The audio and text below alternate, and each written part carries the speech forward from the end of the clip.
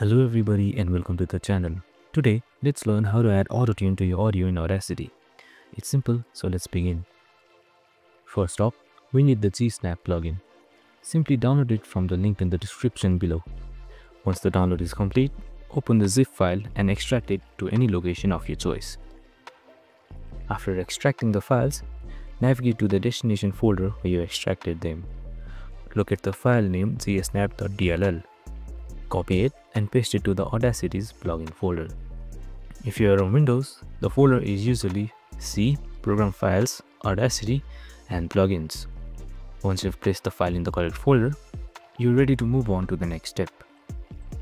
Now, open Audacity and go to Effects, Manage Plugins in the search bar. Type G-Snap and make sure it's enabled.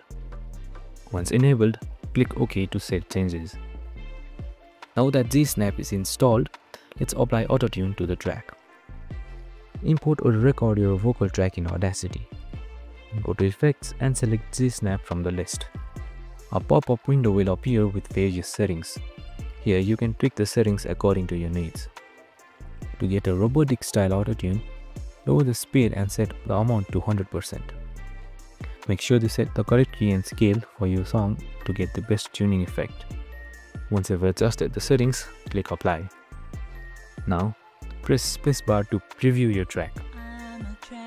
You should hear the Autotune effect kick in. If needed, go back and fine-tune the settings to get the perfect sound.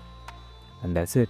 Now you know how to add Autotune to your audio in Audacity using G-Snap. Got any questions?